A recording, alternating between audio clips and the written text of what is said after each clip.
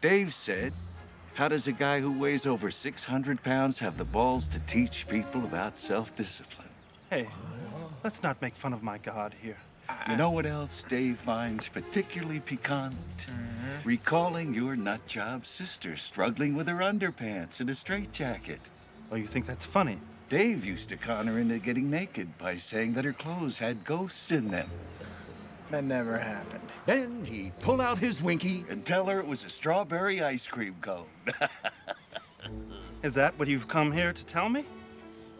Did you expose yourself to my sister? No. And don't shove me again. It's shower room humiliation all over again. He's giving you a wet willy and making you chew on his jock strap and fart blossom and all this. Answer me, Buznik! Did you get it on with my sister? Over and over again. And she moaned like a wildebeest. Wildebeest. Oh! Now that felt good! Wasn't expecting that from a Buddhist. I'm a little pissed off now. All right? Yeah.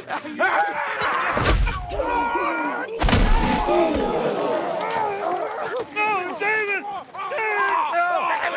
David! Sorry. Help me, brother. Okay. Help me. Come on. Okay. We're even now. I went crazy. I'm so sorry. I started it. All right. I started it. And I'm going to finish it. Now we're even, butt lick. No, don't. What's that, NTM? It's a twister! My Peter, look! Your sister's back. Ooh! I got Casper in my clothes! Ooh! Pretty good. Thanks, baby.